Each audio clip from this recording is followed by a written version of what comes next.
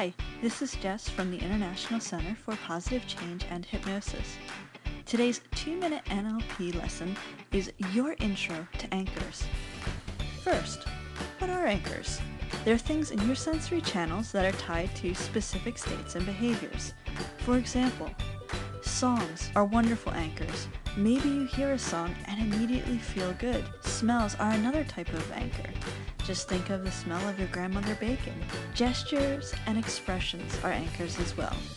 When someone else smiles, you know exactly what to do. Now when you think of anchors, think stimulus response. You know, Pavlov's dogs. Bell rings, lab coats walk in, dog gets hungry. In NLP, we can use anchors to create powerful resource states. We introduce a stimulus and the client feels good. To effectively anchor, you need 4 specific keys at work. The first key is having a pure access state. Now this is just a fancy way of saying whoever you're anchoring needs to be in a strong resource state.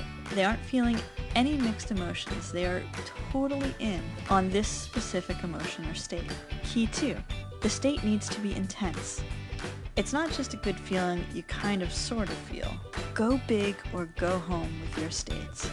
The anchor needs to be applied at just the right moment when your client or you is feeling this way. Think of the state as being like a roller coaster hill. It takes about 90 seconds to start at the bottom, reach the top, and then for the state to begin to dissolve.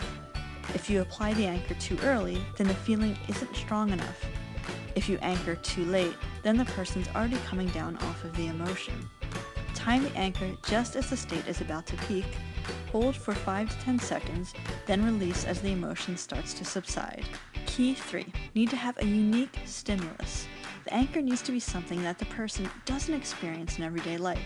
A typical kinesthetic anchor, for example, might be touching a particular knuckle on a particular hand, or maybe squeezing the thumb and an index finger together. Finally, the 4th key, the anchor should be easily replicable.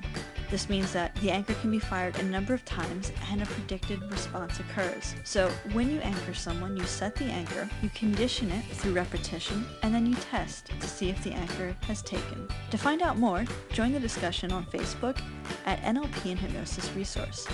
To discover training opportunities, check us out at bestnlpnewyork.com.